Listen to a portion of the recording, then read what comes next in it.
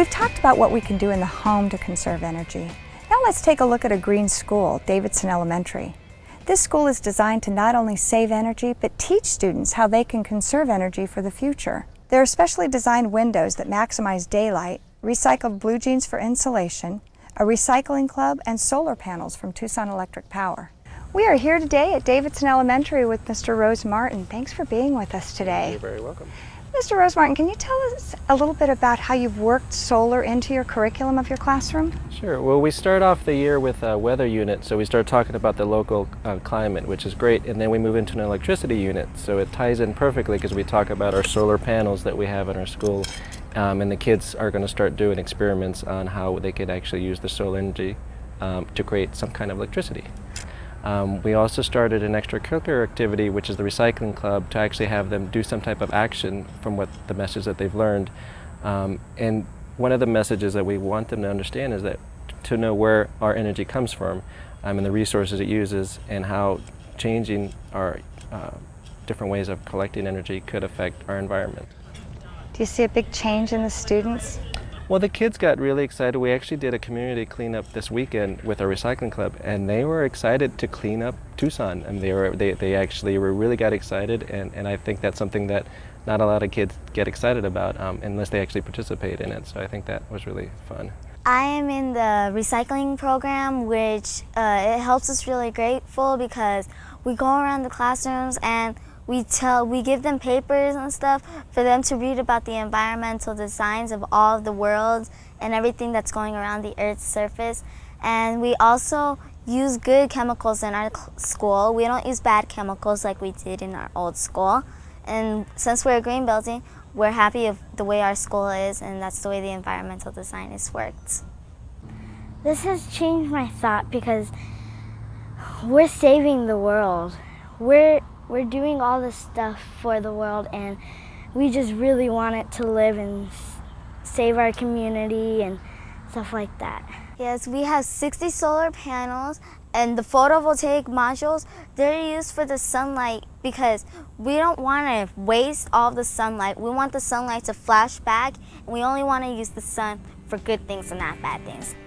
One of the major supporters of Davidson Elementary is Tucson Electric Power. Through Tucson Electric Power's Green Watts and SunShare programs, they work to educate the public on new and better ways to conserve energy.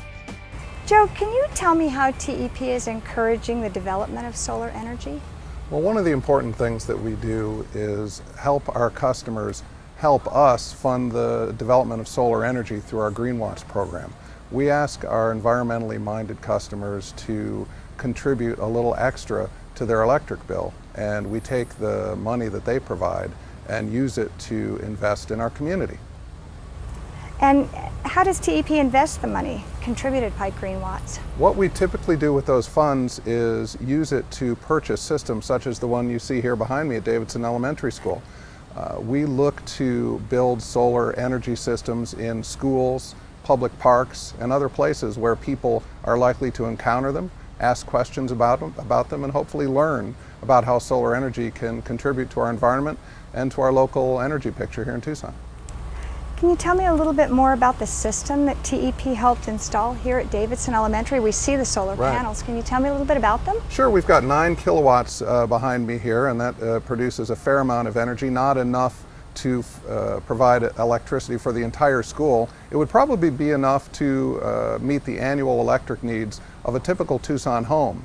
This school is larger than a home, so it's going to use a little more energy than that. But what it will do is provide the students here an opportunity to learn about solar energy and to see how they can make that integrate into their lives. Did Tucson Electric Power help with the curriculum on solar energy for the students here? We have. We've worked with teachers throughout this district and others to help them integrate the information that they get from our solar panels into their curriculum. Students today need to have a good recognition of the energy technologies that they're going to be using. They're different from the ones that we've been accustomed to in our life. These children here are going to have an entirely different energy outlook as they move 20, 30 years into the future. And we're hoping that these panels here will be a little part of the foundation that they need to move forward. Is Davidson Elementary the first school It isn't. We actually have close to 24 places in town where we've located community solar installations like this.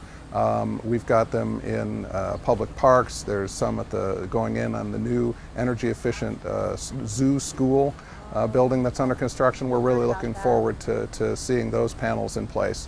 We've got others at Tohono Chul Park. At the Tucson International Airport, you can see some of our solar panels as you're driving out of the parking lot. So really, we're hoping to build the understanding that solar is just integrated into our lives here in Tucson. We've got a lot of sun overhead, and we need to start taking advantage of that at every opportunity. You talked a little bit about the future. Can you tell me, Joe, what the long-term solar goal is for Tucson Electric Power?